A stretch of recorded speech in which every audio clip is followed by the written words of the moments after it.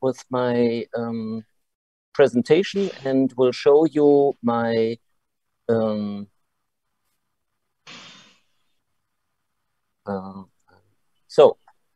you see it well? Yeah. So with that interview, we will talk about my time in China, which was from 2005 to 2018.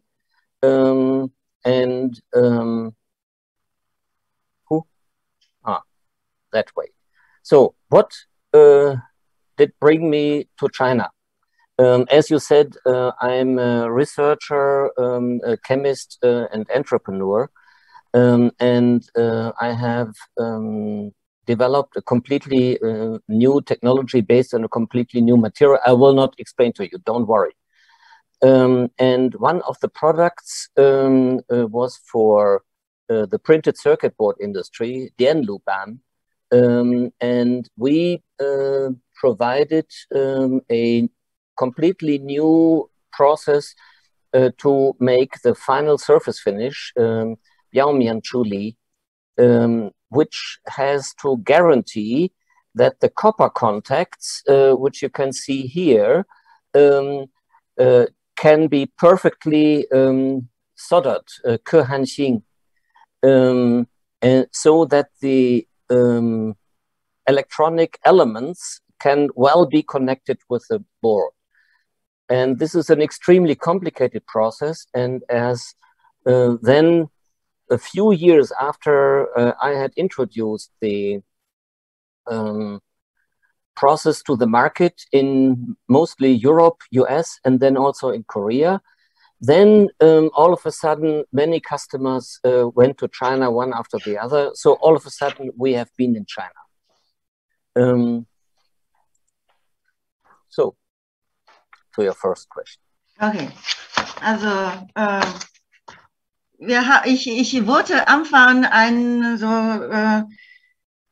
kurz eine Umfrage machen und das geht doch nicht, weil viele haben die Kameras nicht angemacht. Ich wollte fragen, wer konnte Deutsch nicht verstehen und jetzt doch nicht. Und ich habe aber in meiner Einführung gesagt, wir können das Interview auf Deutsch führen, wenn du möchtest. Oder würde dir lieber Englisch, weil du Englisch sprechen, weil ja, ich kann es gerne auf Englisch machen, ja. Okay, super.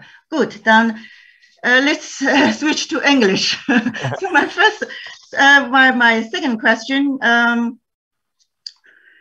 When I first came to Germany, 2000, Christmas 2000, I had. If people ask me what was your first impression of Germany, I can talk a couple of days about this. But the first, really, what's stuck in my brain is the start about from Frankfurt. A big forest, in the middle of the city. That was so impressive for me. And what has been your first impression of China in Shenzhen? And did these impressions change over time? First, I already had an impression before I even went to China, because everybody has an impression. Also, I had been in China already 5-6 years before, because I had a contact with a Chinese researcher with the Chinese Academy of Science in Changchun. And I have been twice in Changchun, and we went out also to the Inner Mongolia border because I wanted to see cranes there. So I had an impression, which was mainly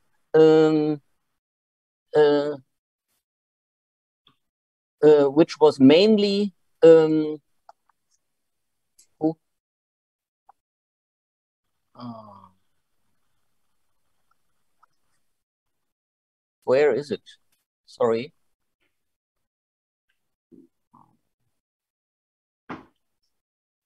Here. Sorry. Du kannst dein Bilderschirm nochmal freigeben. Yeah. My impression was mainly that one. Aha. So China's city, already Changchun was very big and Beijing is very big. And then I read about Shenzhen, and that is one view into Shenzhen. Finally, when I arrived in Shenzhen, I knew Shenzhen has more than 10 million people. During I was there, it grew to more than 20 million people. And the interesting thing is, later my Chinese friends told me, Shenzhen is not a big city. And all the Shanghai and Beijing people, they say, oh, Shenzhen is countryside. For me, Shenzhen was not countryside. It's just a huge, mega city, mega town. The population density, the traffic, the culture, and in fact, my impression before I went to China and when I arrived there, I was really terrified. But I also decided to cope with this challenge. And my first action was to look for somewhere to live, and that's it where I lived. I don't know who from those who are listening know Shenzhen a little bit, or maybe have been in Shenzhen. This Shekou, and from my balcony, I looked into the Shenzhen Bay. You were my neighbor. I lived in Weilan Hai'an. Weilan Hai'an. Yeah. Weilan Hai'an is very interesting. My first, I will show you soon, my first soccer team has been founded in Weilan Hai'an. And half of that soccer team, my friends, still live in Weilan Hai'an. We had got to know each other at that time, Sean. Yes, yes. Yeah. I have been in Weilan Hai'an so often, yeah, and it's really close. So you will also see, you will also know Shekou and the Shenzhen Bay. This is Shekou Fishing Harbor, and that's where I lived here in 13th floor. Here you can see. Here another view from my balcony. That is a park which only was built 2015-16,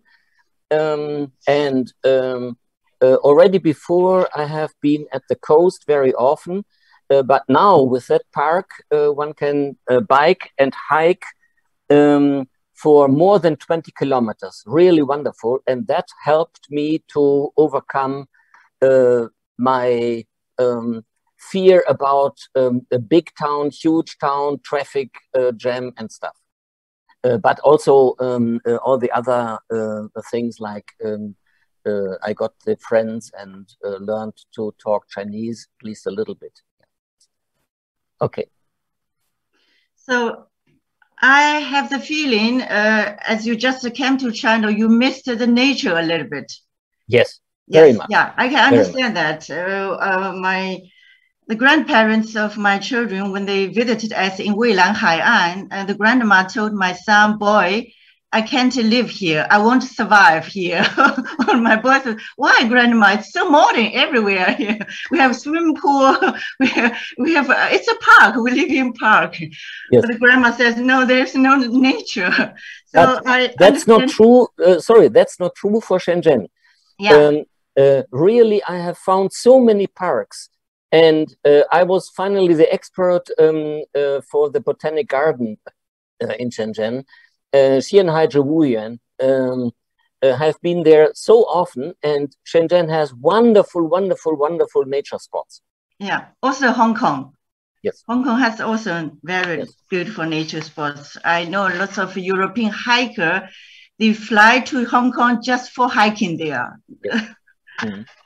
So, during our preparation for this today's talk or today's interview, we talked a little about languages learning. I told you my experience when I came to Germany. The first thing I did it well or did it right, was learning the German language. That's crucially important for me. And you shared my opinion. You speak Chinese well. in China, it's your working language, right? You didn't have a translator or operator with you. So why did you start to learn Chinese, and why do you continue to start even now learn it, although you live in Germany? Yes, why I started to study or to learn Chinese was clearly because I wanted to have Chinese friends, and I wanted to become able to truly communicate with my customers. Because I also found out with my customers that the English was quite limited.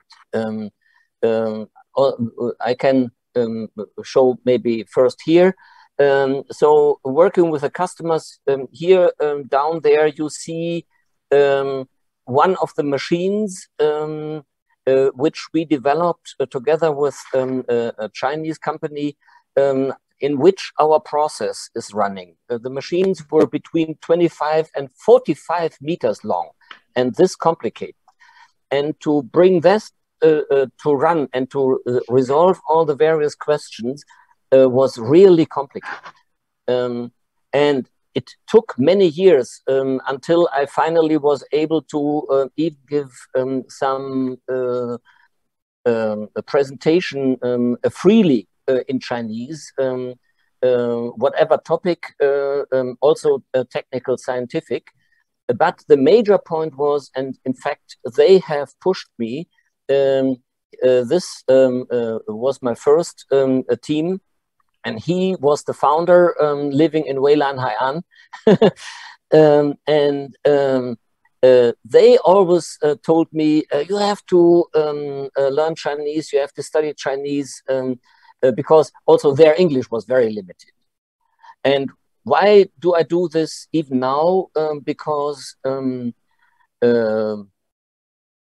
I invested so much in studying Chinese and trying to really understand and speak relatively well, that I would feel it to be a loss if I suddenly stop. And even now, I already feel that my Chinese level is going down month by month, one step.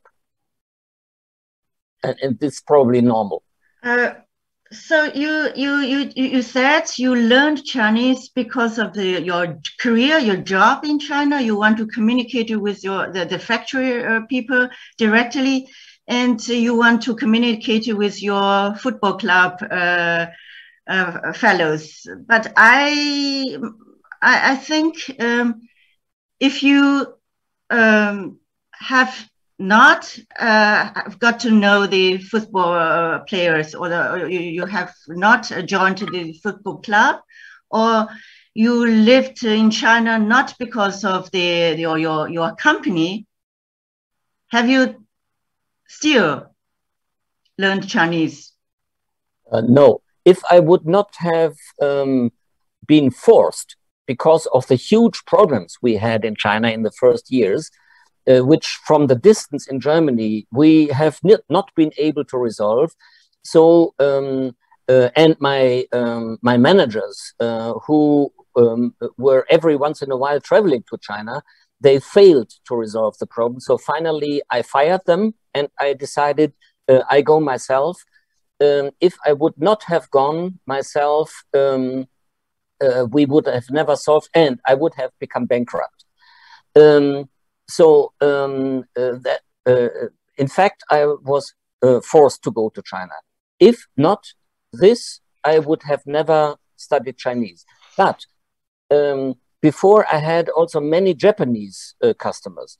And before that, I tried to also study Japanese, which I have brought a little bit to some communication level. But all the Japanese was lost when I started to become a little bit okay in Chinese, and it's lost forever. And with the language, I have a very interesting experience. Even before, before I started to learn Japanese a little bit. Except for English, I was fluent in French since my high school time. More and more fluent, even in my science work, I was able to give freely, without any preparation, a talk about my research in French, in a French university, with no preparation. And I thought, this will never be lost. One day in Shenzhen airport, I saw a group for French and passed by them, and I heard them talking about their problem. Where do we have to go? We are kind of lost. And so I thought I can help them, and I approached them and asked them, can I help you? And they looked at me, didn't understand, until I realized I was talking to them in Chinese. And I did not find even the simplest French words anymore. My French was completely lost, was covered by Chinese. And a few years ago, with my new Lebensgefährtin, life partner, we have been in France, maybe first time in 2016. It was extremely complicated for me not to talk Chinese, but on the market to answer in French. And my friend always told me, again, you were talking Chinese. I heard a similar experience from other Europeans when they started to learn Chinese. They forgot their second foreign language. I don't know why. For me, it's English. I'm losing my English. I'm talking English with you now, but I think in German. Yeah, interesting. Mm. Yeah. So the next question is a little bit klischeehaft. Ich weiß nicht, wie man das auf Englisch sagt. We always talk about the top three. You know? What are your top three unforgettable moments or experience during your time, during your stay in China, and during the 13 years? Yes, and the first thing I want to say, it's hard to select only three because I have really many unforgettable moments. But here are the three. And it was extremely strong feelings joining these many people here at a road between Shekou or Nanshan and the center of Shenzhen to watch the torch relay. And my friends always said, how did you make these photos? And I have many more. We have been somewhere inside here. We didn't see anything of the torch relay. Yes, I said, you need to know where to go, where it is possible to watch it.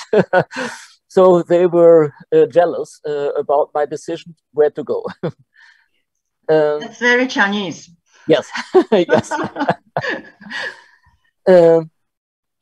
Then at the end of my time in China, in the last 3 years, I had the chance to make 3 individually organized bigger touristical trips. Individually organized means I organized a driver, and that driver didn't know any Chinese, any English word, except for thank you and hello. And that's it. And my life partner, my friend, said all the time, don't leave me here, I would be lost, nobody understands me. Yes, I will not leave you here in the Gobi Shanhua. Shahua. So made 3 trips. One was to Gansu, the other one to Qinghai, and the third one to Yunnan. In Gansu, we lived very close to, or even inside in fact, part of the outer skirts of the Gobi Desert, Gobi Shamur. And there inside, in a trip, by chance, we found an oasis. And in that oasis, it was not planned at all. We discovered a group of Przewalski wild horses, which was extremely touching for me, especially as I was able to approach them very, very closely and hear that young horse is sucking milk at his mother. It was extremely touching. And the third, for me, extremely touching moment, unforgettable, was at the Qianhaihu. We stayed there a long time just for nature. And one most important point was I wanted to see the black-necked crane, Heijing He. And it was hard to find them because it's so huge and the lake is so big. Then we saw a pair from very, very far. And I said, if we just walk around the plain, they will leave and we will not see them. So I decided I wanted to walk through this wet meadow disguised by the yak. And then my friend was afraid because they are so huge, but they are friendly. So we walked here and finally approached the black-necked cranes.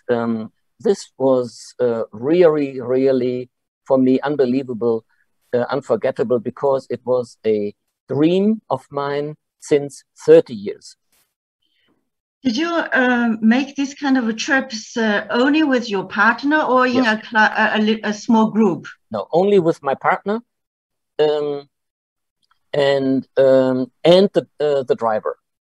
And the driver. I decided where we would go, and I had made the plan. And my best friend in China, a Chinese woman, she was my first employee. She said, no, you have to go there and there and there and there and there and there. No, no, no. I said, just 3 locations at every location, 3-4 days. So to really experience it, but then you won't see that and that and that and that. Yes, I won't see that. We are happy to see Qianhaihu for so many days. Unbelievable. You, I'm jealous. You've been someplace where the Chinese people won't go or don't know. You have seen wonderful stuff, animals and the landscape and the nature. I started to read your book. I feel strongly your love, your emotion to the nature. Could you tell us a little bit more about this? Why did it come? This came in my youth, started in my youth. I am from the Ruhr region, a highly industrialized and dirty center with, for German relation, many, many people. But in my youth, I had a deep phase, a long phase of depression, a depressive mood. So by chance, probably I went out to the only small forest we have there in my hometown.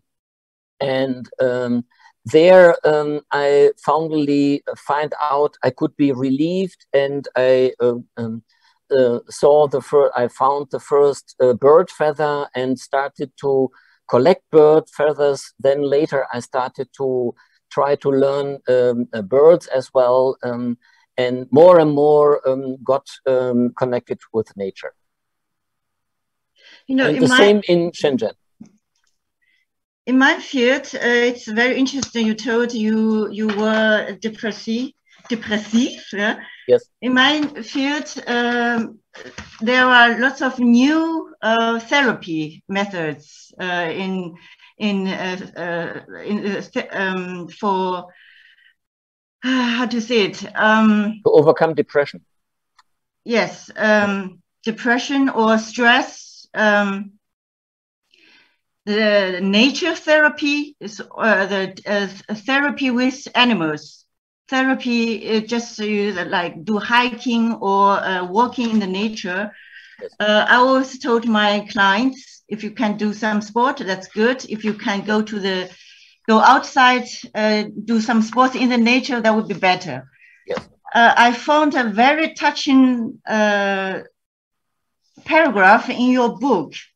I am very, very, really touched when I read this. It's page 11 and 12, 3 sentences. I don't know if you have this book. You have this book at your desk or where? No, I don't have the book here at my desk. Can I read these 3 sentences? It's German, but I'd like to do it. I'd love to do it. Yes. Ich therapierte mich durch die Beschäftigung mit Vogelfedern und bei Aufenthalt in der Natur selbst und fand aus meinen Ängsten und meiner tiefen Niedergeschlagenheit heraus. Wald und Feld waren für mich Rückzugsorte geworden, in denen ich mich entspannen, über mich selbst und die Welt nachdenken könnte. Die Natur als vom Menschen geformte Landschaft, gleichermaßen wie wilde, raue, schwarz zugängliche und einsame Gegenden, ist seitdem regelmäßig Quelle der Entspannung und der Linderung von beruflichen und privaten Stress gewesen. Ja. That's the therapy. Ja. Und so wie du sagtest, so as you said as well, sport. That's why I played soccer a lot in China as well. My time in China was extremely stressful.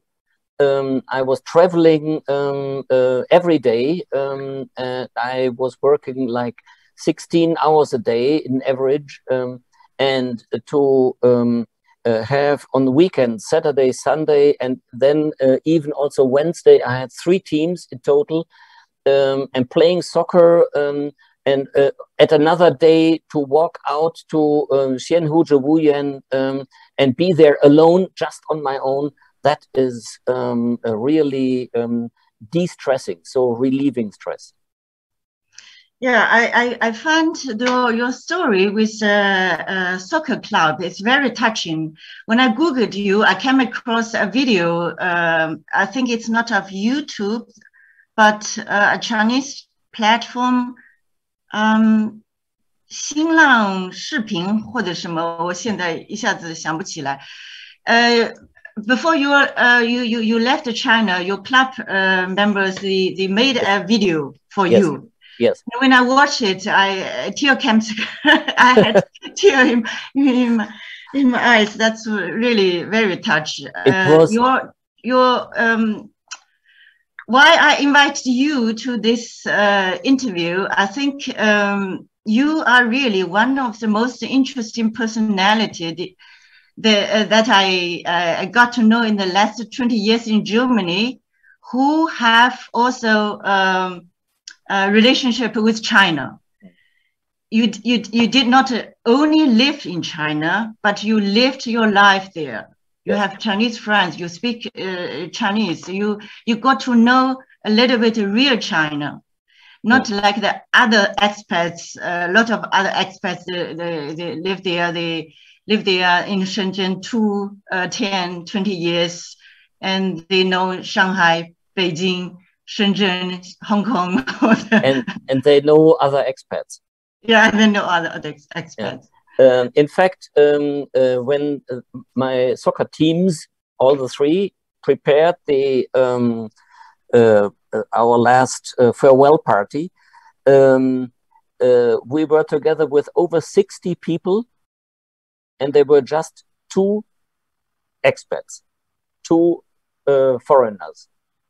myself and my girlfriend, my life partner, who is 70, even 1 year older than I am. Yeah, and the story continued. I know you invited the whole club to Hamburg, yes. in Germany. Yes. When was that? In 2016. It was a long plan, and finally they decided to really come, and they also followed my recommendation not to visit 12 towns in 7 days, but to be in 7 days just in 3 different locations. And one was my farm, and we made a kayak, a canoe trip close to Lübeck, and we spent a day at my farm and all this kind of stuff. And finally, and we even hiked in the nature preserve there. Maybe I can show the readers what I see when the listeners here, when I watch out what I see here. Yes. What a friendship. So do you come out Lübeck? Close to Lübeck. We are living about 40 kilometers away from Lübeck. Ich wohne in Schabuz jetzt. Ja, zwischen Hamburg und Schabuz. I know. Yeah. Yeah. Sure. Yeah. Okay. Now we come to my next question. I thought about it. Just as I said, you were a special expert in my period, in my mind. I asked me the question: why, why you had this attitude to live in China as an expert, but at the same time, you have a very different view of the whole thing. So I think, is it because of your personality, or is it because your background, your history, or is it because the whole 13 years of your China experience? So the next question is, in what aspects had China changed you and your life, and what is your biggest profit and loss? So, in what aspects did my view onto China change? As you said, I really had decided I want to live in China and not wait until I can go back to Germany.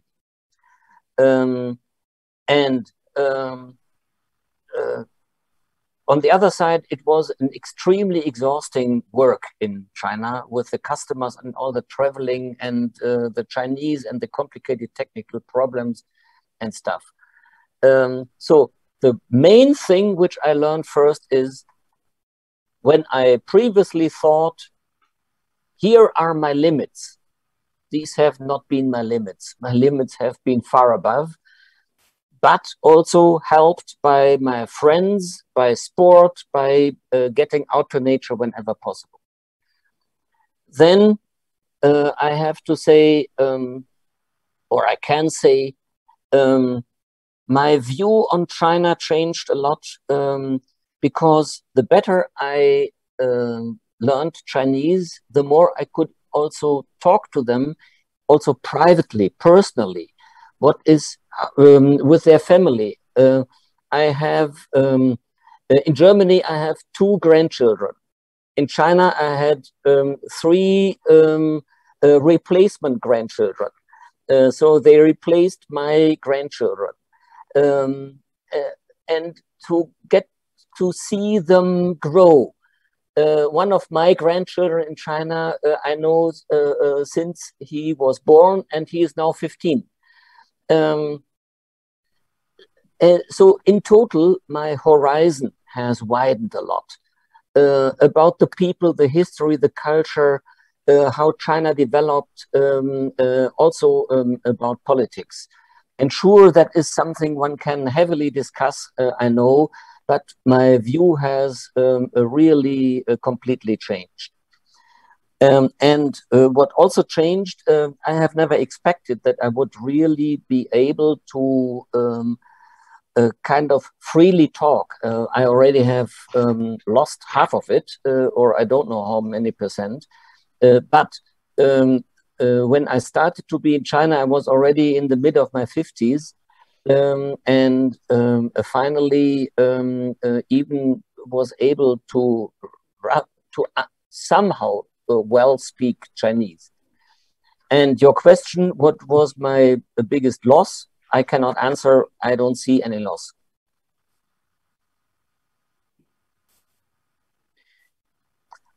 Something I wanted to show, I forgot to show, so I will do. One of my biggest wins was the nature in Shenzhen. And if you want, or maybe later when you get the whole presentation, you can look at this link. With this link, you can see a presentation which I have given to the company which invited me every year to their New Year's dinner. And that is the presentation for that, I think 2013 or so, I don't remember, the New Year's dinner. And I showed them 20, 30 bird photos from several locations in Shenzhen. And the 120 people who were attending that New Year's dinner, none of them knew any of these birds, and none of them has ever been in any of these nature spots. So I tried to motivate them, go out to nature. It's really available in Shenzhen.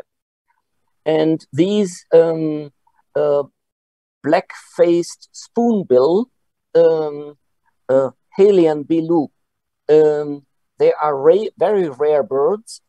About 1,500 left, and they are only in Asia, and they are wintering in the Shenzhen Bay. And there, I didn't know. I just discovered them there.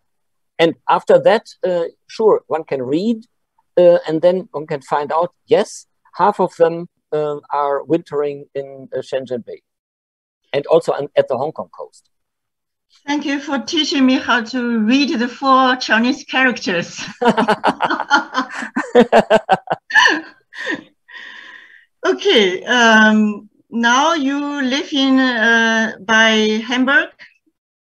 Yes. I know Hamburg. I've never been to Lübeck. So what are you currently doing? What are you currently doing? Yeah, I know you have a farmer. Yes, a bio farmer. I can tell you about, but first maybe I want to, do you see me at the full screen now? I see the calligraphy and you. Yeah, okay. So then I will show all of you what I see from my desk. And there, where the trees are, this is the boundary to the nature preserve here close to Hamburg. I'm living outside of Hamburg, but Hamburg is very close. And that nature preserve is where I have started 40 years ago to protect the first cranes which came to Hamburg.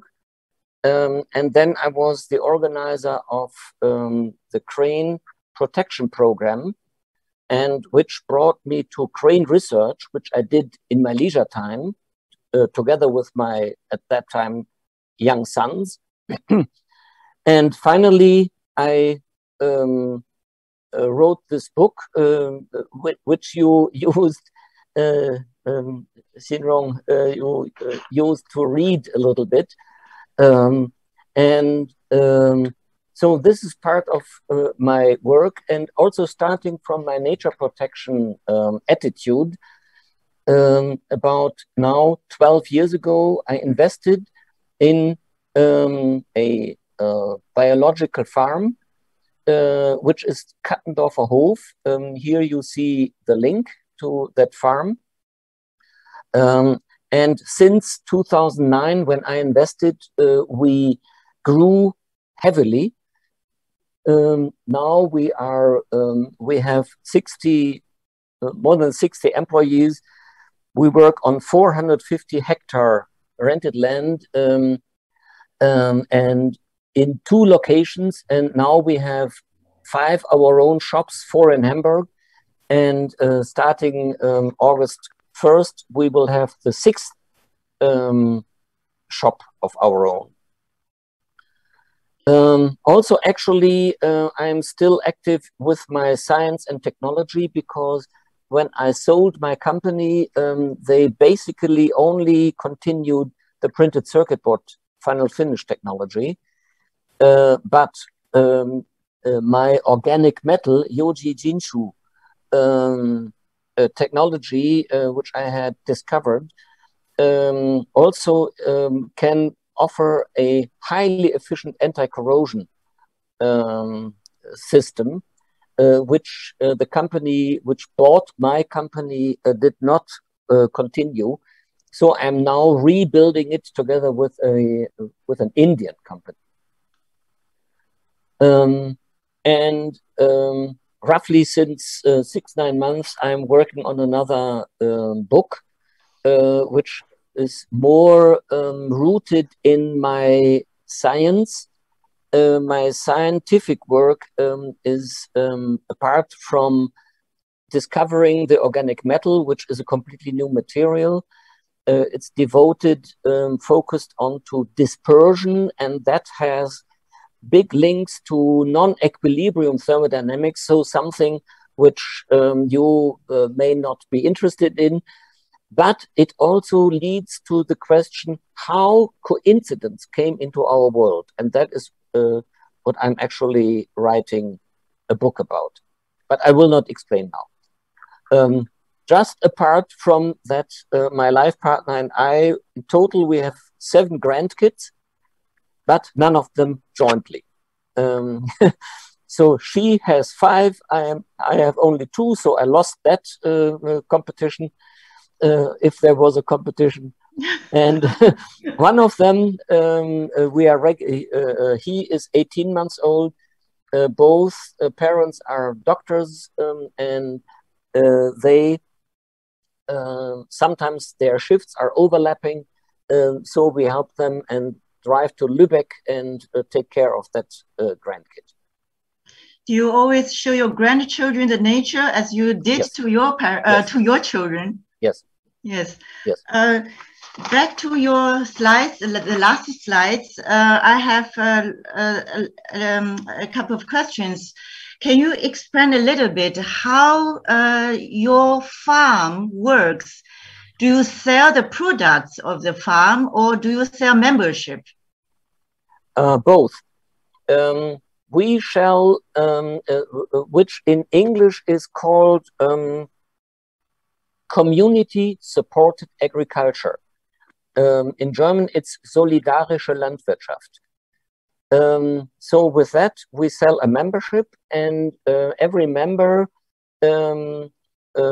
is booking a so-called harvest share.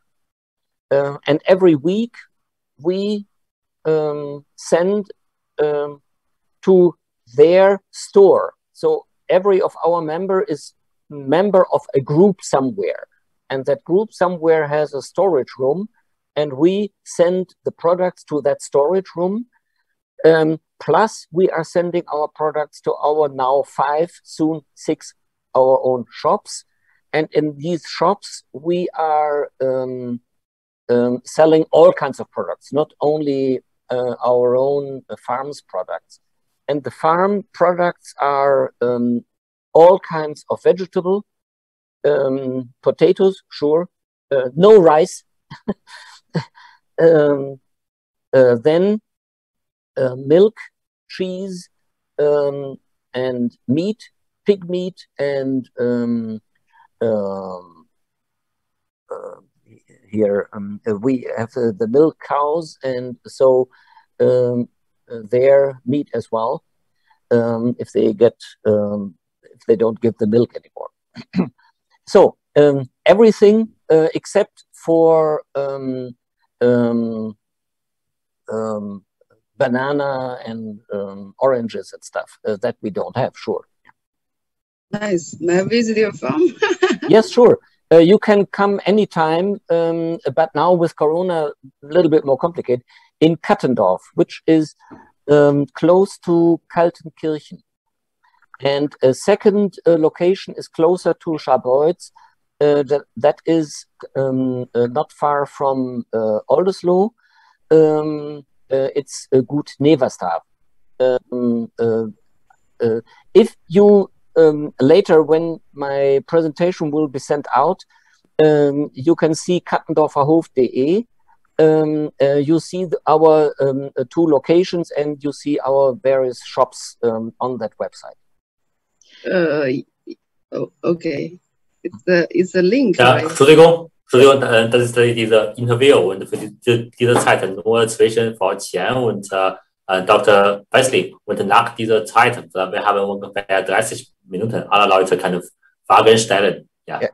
Victoria， 你等一下有半个小时可以提问。OK， vielen Dank， 感谢 ，OK， 没问题。他这个 Victoria 我很羡慕你，你可以直接去他的农场买东西，可以。他们有很多的活动，他每年都有活动，这种像这种家庭的聚会非常有意思。Okay, Bernhard, zurück zu deinem Farm, go back to your farm. Is this the obligation or a prestige for the members to buy the harvest? They should buy the harvest, or they have the right to buy the harvest of the farm. Sure, nobody is forced to buy a harvest share, but you cannot be a member without having the harvest share. Why do you want to be a member? Okay. And you don't want to eat our product, so that doesn't make any sense. To be a member with a full harvest share, you can also book a half share, or you book a vegetarian share, or you only book a vegetable share. Mm-hmm. But talking about the full share, it's 125 euro per month, and you get the full harvest share. Theoretically, you can fully be supported by that harvest share, theoretically. Mm-hmm. But everybody buys other stuff as well. Mm-hmm. In your presentation, you said you invested in this organic farm. Yes. When you were still in China. Yes. So at that time, was it just for you an investigation for the future, because organic will be very modern and popular stuff, or is it because of your love to nature, to environment? That was the starting motivation. So to do something else for nature protection. Mm-hmm. That's why I invested, but there was another motivation. I also was thinking about how to invest my money, because 12 years ago, I could count that 12 years later, I would be almost 70. And in the meantime, I was 65, which is the normal time to Turchow. So how to finance my my Turchow time? And because I am a self-sustained entrepreneur, so the German insurance system doesn't support me. And when I invested 2009, you may remember we had the global financial crisis. So my question was, now I have a certain amount of money, which is thought to finance my time until I die.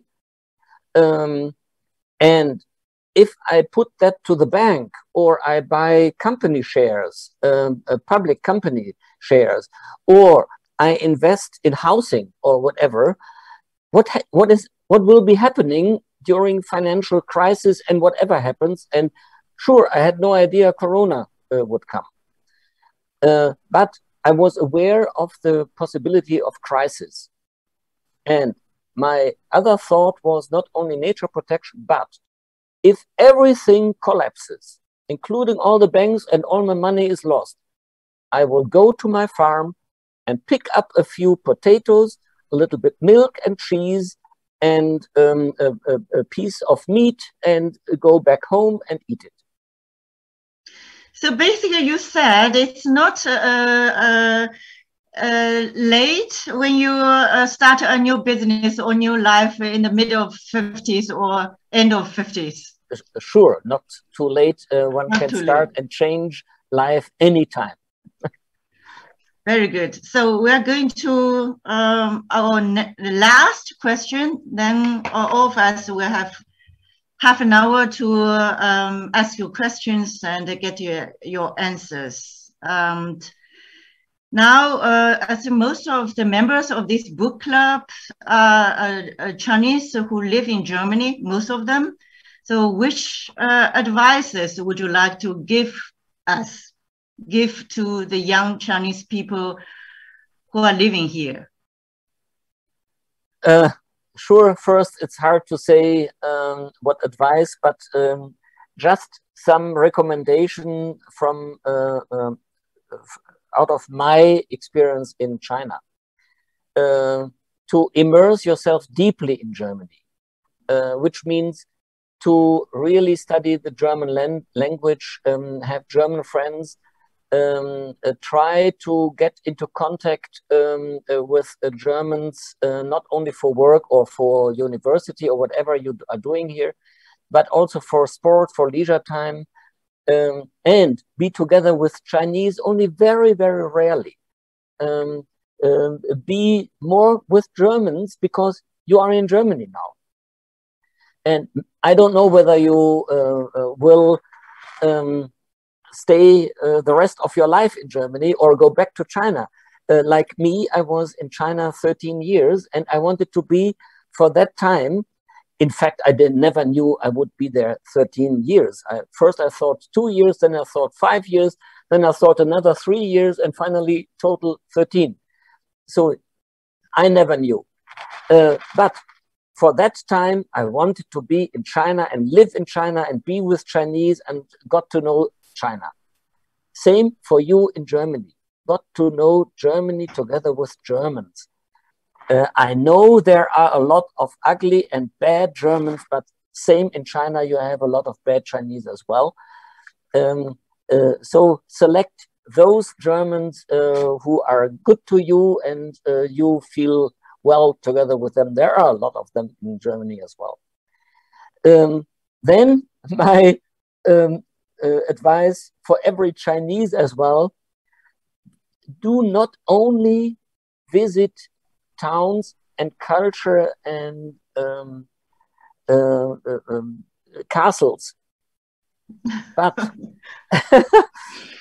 but also go out to nature. Try to find out what kind of birds do we have here. Go to nature protection areas, to national parks, to areas where there are no other people, almost no, a little bit lonely, mountains, seacoast. I wanted to ask you, who of you knows the Wattenmeer, the mudflat, Nitan? Northern Eye, habe ich nur Deich. Yeah. Weltkulturerbe. Yes, it's Weltkulturerbe. It's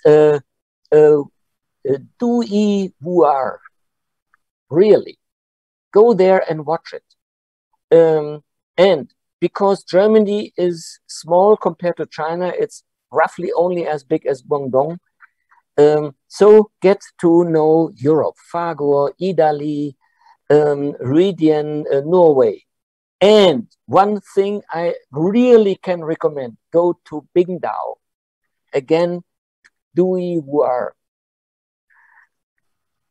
Plus, finally, don't read too much in Chinese books or in German books about Germany. Explore it yourself. When I read Chinese books, German books and English books about China, finally I found out they are all not appropriate. They do not tell me how is China. So what I found in China was completely different than what I read in the books. So, and then when you finally get the presentation, you can see here some links. You can visit my website and also find out a little bit about the book I published in 2011, Zhili Tamen Jiao Lao Wei. Lao Wei is my Chinese name. And here you can contact me. If you are a little bit interested in my crane research, next Wednesday, April 21, I will give a presentation not really at, because it's online. So I will sit here again at the University of Hamburg, Zentrum für Naturkunde, CENAC. And when looking at the web, you can see this link. And you can apply, forget the link here at Universität Hamburg. So I will present my book about my crane research there. Yeah, that's basically it. Vielen herzlichen Dank. Du hast diese Folie schnell weg. Ich glaube, also your advice, I agree with all of them, except a little bit different from my point of view. What you in your first advice said. You said do not primarily be together with other Chinese. I agree. If you live in Germany, it's a great chance to get to know the local culture, the local people, and only very rarely I don't agree. I lived there quite a long time. I think the route is very, very important. Yeah, sure. You feel safe, you feel comfortable with your life, then you can explore. So if I don't have contact to Chinese people within a couple of weeks, I will be unhappy. Or if I don't I don't write in Chinese. I need the Zugang to relationship to my mother culture. Yes. That's why I read Chinese, I talk to Chinese people, I write Chinese language. Mm-hmm. So I think the balance is important. Yeah, I fully agree. Only what I mean with that, do it rarely means if you first focus more on getting to know Germans, which also means you get to know one or two or three, and two of them are not good, then you leave them. And then is left only one. And then another 2, 3, 4, and again you will lose two. But if you do not focus on how to get to know, then you will stick with Chinese, and finally you are in a Chinese bubble, in a China bubble in Germany, and you never get to know German. For me, there was a little bit additional thing. First, I really focused on getting to know Chinese. When I was looking for a soccer club, some people recommended me, there is an expat soccer club. I said, I don't want to play soccer with expats. I want to play soccer with Chinese. So finally I found them and so got to know the first Chinese. But sure, I also got to know Germans. And French and English and American people. But I have to say, I did not feel well with them in Shenzhen because of their attitude about China. Basically, they were not content in China. Every time I met them, they were criticizing their neighbor, their people in the company and the taxi driver and in the shop. I couldn't hear that anymore. So I had no interest to be with them. So basically, you advise the Chinese people who are living here don't complain a lot. Yes. you need to know more people. Yes, don't complain. Go out and explore new things, new areas, new locations. And in fact, please don't misunderstand me. I am focused on nature, but sure, I have also looked into Chinese culture. My girlfriend, my new life partner, when I got to know her and we came together, then she told me, when I was a young girl, I had the dream to once go on the China Wall, the Great Wall. I said, I was on the Great Wall, in fact, early 2000, when I visited Beijing and Changchun for my research stories. So I was on the Great Wall, but it was at a location where too many people were there. And I don't want to show you this area. So we will go to a different location. And we went to the outer west end of the Great Wall, where the Great Wall starts in the west. In Gansu? In Gansu. And we walked the Great Wall up. I will show you a photo, please. I apologize. I will walk a little bit.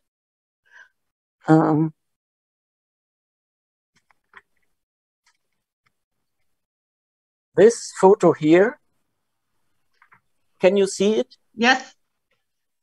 Yes, Great Wall. That's the Great Wall. And here, this walkway, we walked. And these are really, again, touching, unbelievable moments. And sure, I have seen, in fact, twice, the soldiers in Xi'an. And I was on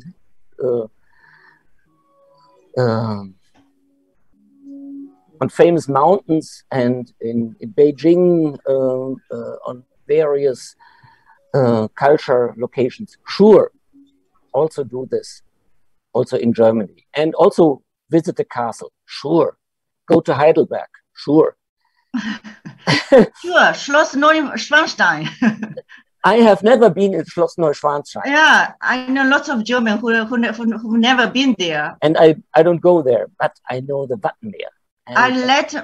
Last year, I led my husband to Heidelberg. I was 5 times there, but for my husband, it was the first time. Yes. Okay, Bernhard, let's take care of the questions in the chat. Yeah. Let's go through it. The first question I see is, what was the biggest difficulty when you were learning Chinese? It took me, when starting to learn Chinese, it took me 1 full year until I was able to express the first real phrase. Before that, I only was able to express a few words, but never a full phrase. That was the biggest thing to understand. And then the second big problem was when I started with my first phrases, a very nice experience, funny.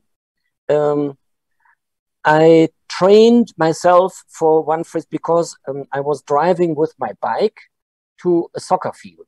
And I knew that soccer field will have 8 places, and we were scheduled to play on place number 4. And I could imagine, I didn't know that place, but I could imagine that place, that number will not be marked. So nobody would know where is the field number 4. So I went there and I prepared to ask anyone to tell me where is field number 4. So I had the phrase and was asking Ching Wen Zhou Chan Se Hao 在哪里? Then the guy answered me, sorry, I don't understand English. So then I repeated, Zhou Chan Se Hao 在哪里? Sorry, I don't understand English. Desperate. So I said that a third time, and then his friend said, but he is talking Chinese.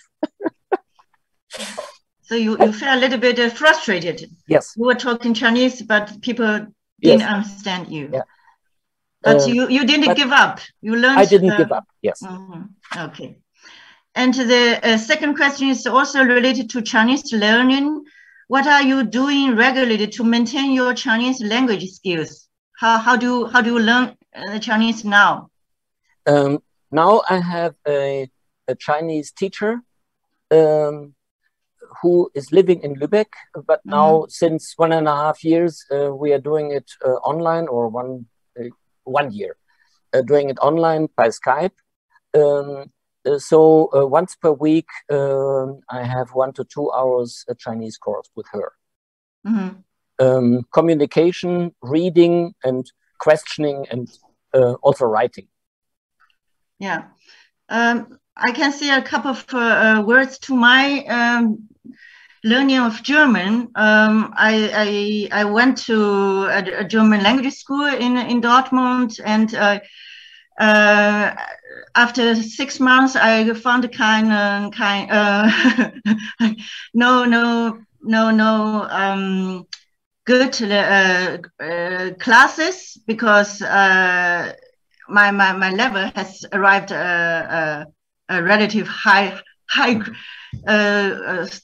Stufe.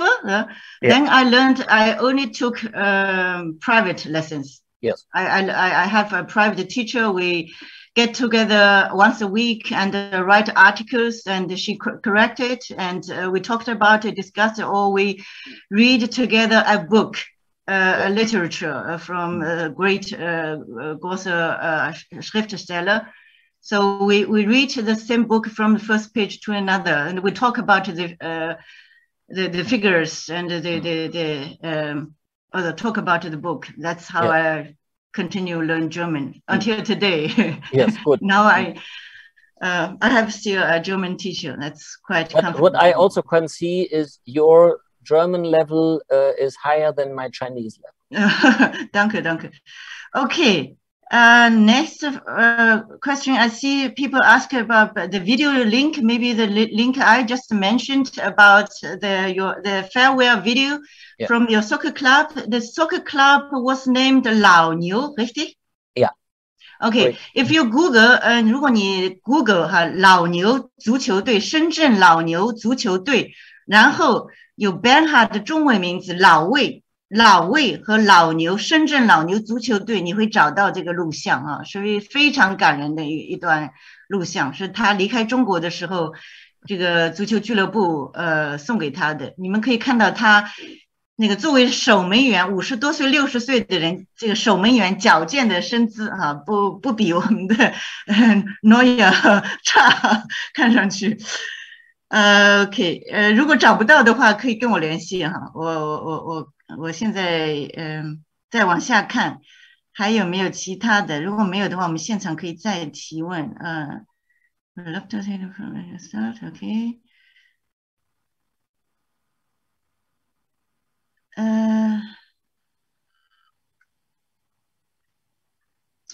Okay, the website and the farm's location.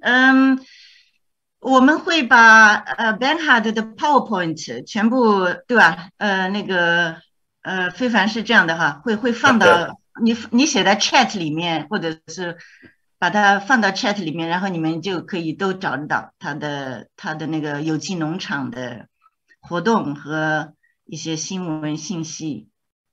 我们还会写到这个公众号里面。公众号里面 ，OK， 就是公众号你会发一篇这个回顾是吧？对，是的，是的。然后这个包括它的信息都会在上面。然后这个视频我们也会做一个视频。OK， Bernhard, lies was die Teilnehmer im Chat geschrieben haben. Grüße aus Heidelberg. Ja, ich habe es kurz aufblicken sehen. Ja, ich war gelacht. Ja. Okay, jetzt noch eine Frage. Now, one more question. I saw that you also built a company. Can you tell us why and how did you build this company? I don't understand which company you mean. You mean the company in Shenzhen or the company, you mean the bio farm? I'm not sure. This question is from my side. As I want to ask about the company in Shenzhen. How and why did you build this company? Okay, diese Chemie Company in Firma in Shenzhen. Warum hast du damals diese Firma aufgebaut? Ja, also zunächst mal, first I had the company in Germany. Then when I started to be in China, I created a company subsidiary. In fact, that we didn't locate in Shenzhen, but by chance in Nantong. Because there, some people helped us to very easily and with very small money to just set up an empty company shell. Because I needed to start paying my Chinese employees. Then when I sold the whole company, with which I made the new technology, the company who bought my company asked me to be their consultant. But in order to really officially get money in China and not to be illegal, I needed a company basis.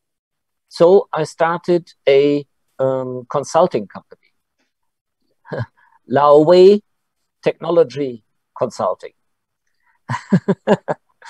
Laowei Technology Consulting. Yeah.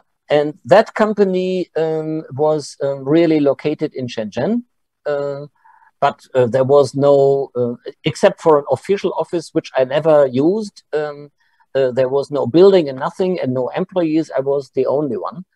And with that company, I was able to also organize my residentship, so my visa, and my work permit, and I could receive the money, I paid taxes and all that stuff.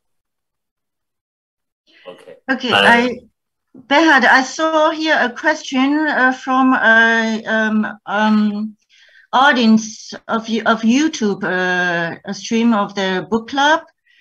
It's a long question. Do you know an international supply chain company called the PCH International in Shenzhen?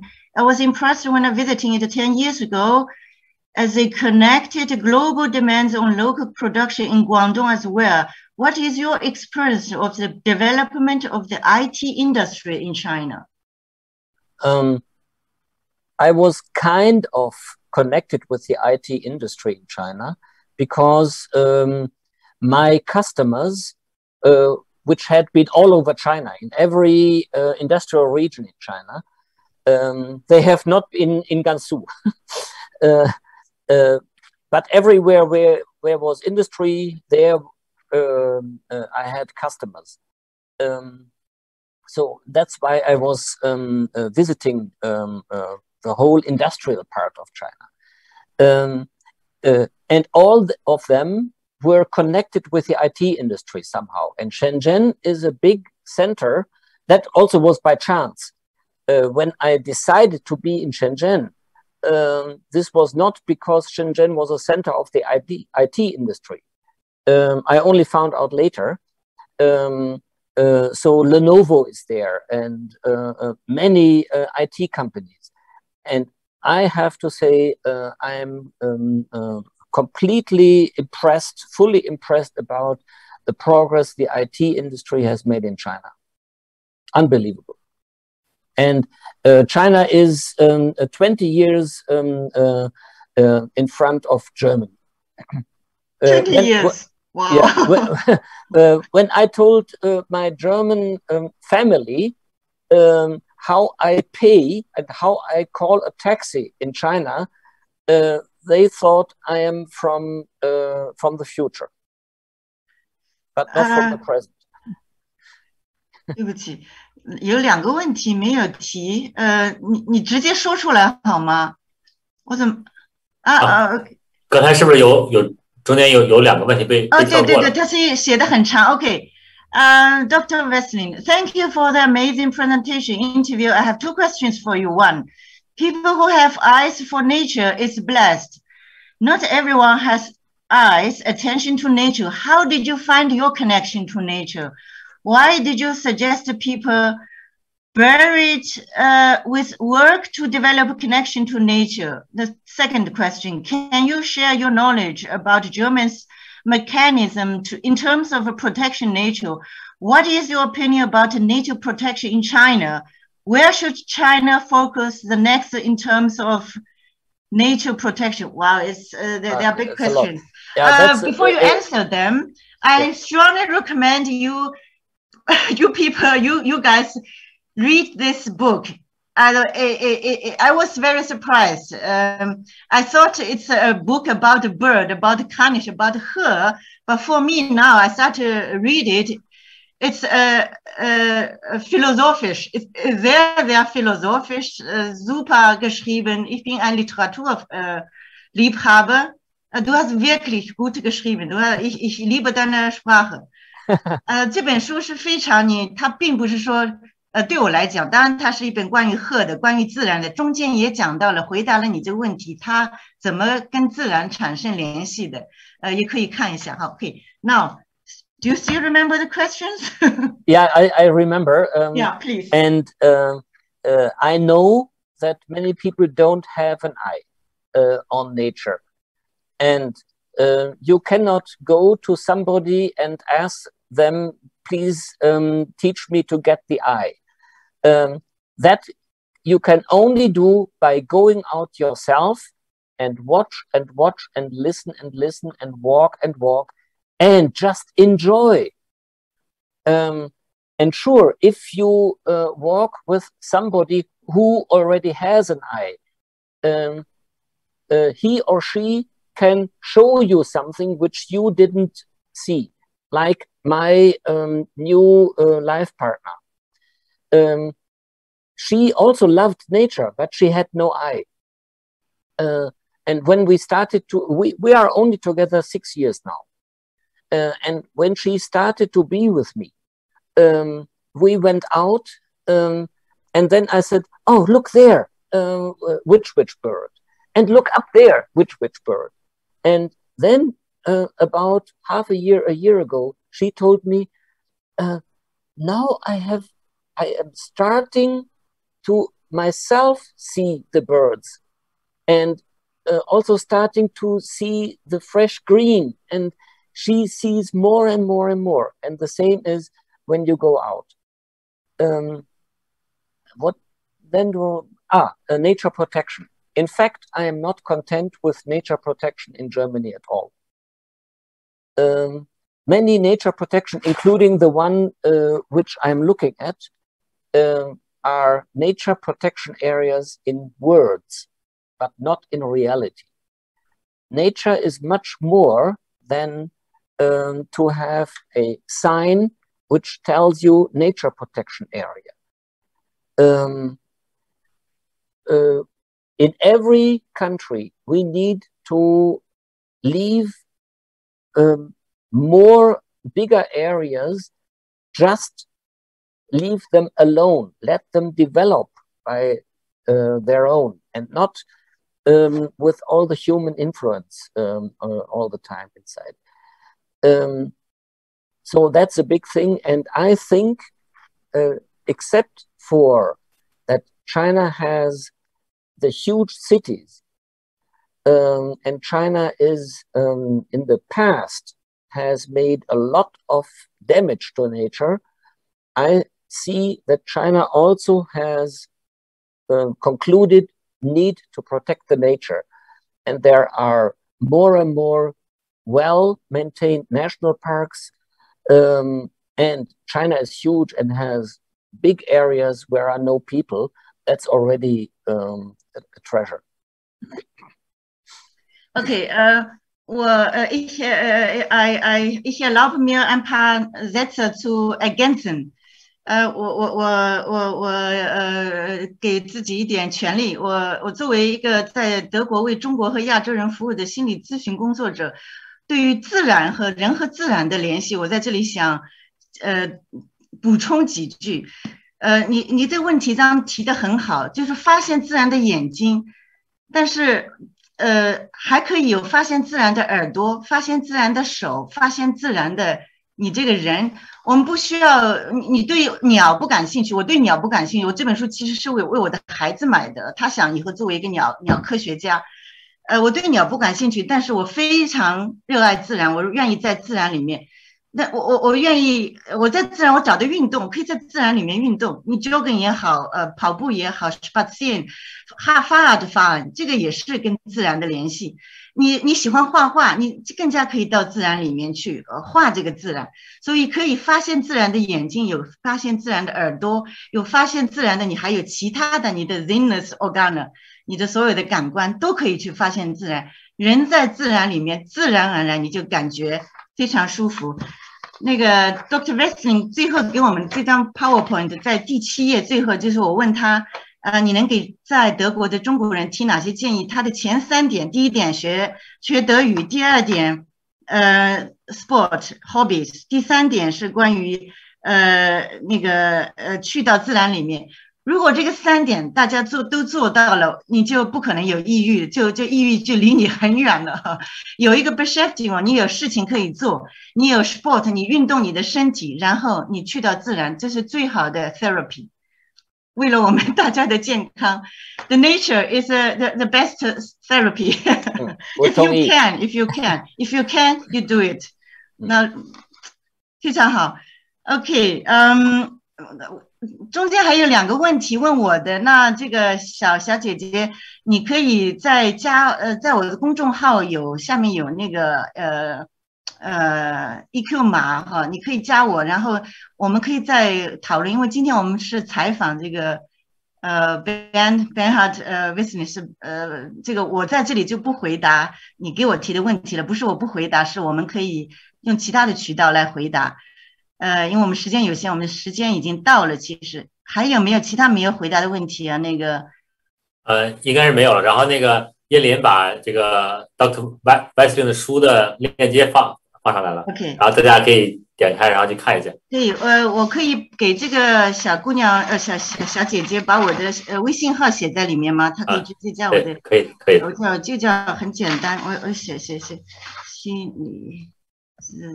田老师，我有您的微信啊，你已经有了哈？对，应该就是这样子，叫心理咨询，然后下划线 D， 这是我的我忘了是微信号还是公众号的那个。好，我很希望你可以跟我联系，我愿意跟你讨论这些问题，好吧？你提的这个问题也是很多人会提的，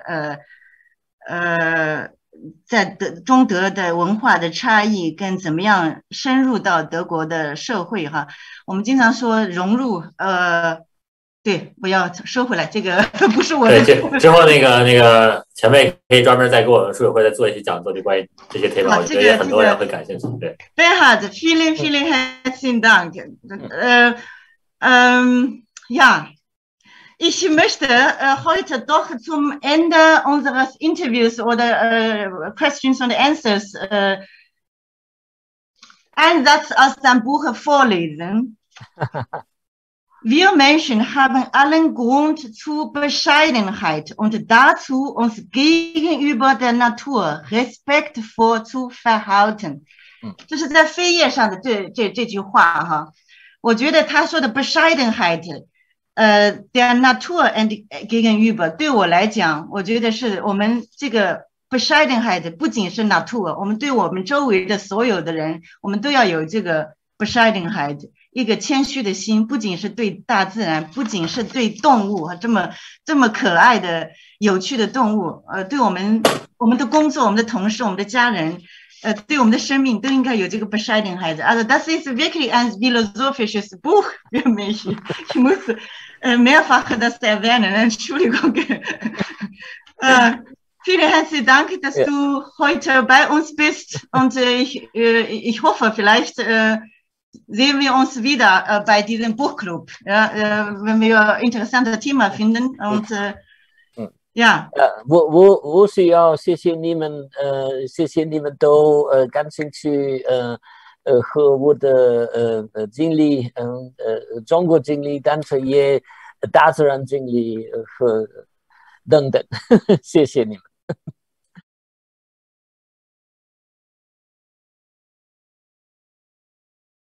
如果喜欢我们的视频，别忘了关注、点赞、收藏和转发哟。